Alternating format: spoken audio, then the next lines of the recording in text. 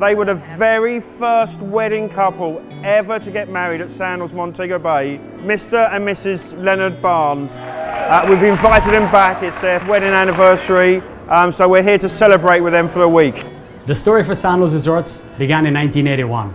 Today, I had the most amazing privilege of meeting Barbara and Leonard Barnes, our very first couple to ever get married at Sandals Resorts in 1981.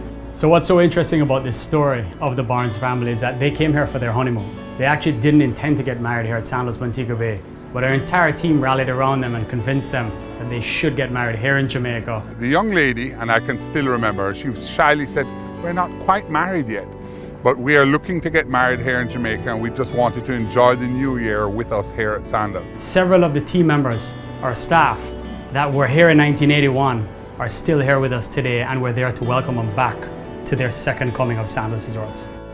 And I just saw a wedding picture of you on the day, and you haven't changed at all, Leonard. You really haven't. You comb your hair a different way now, but that's the only difference I can see. Weddings is a huge part of what we do, and you guys started the ball rolling back in the day, and we're really excited to have you back. It's quite a milestone.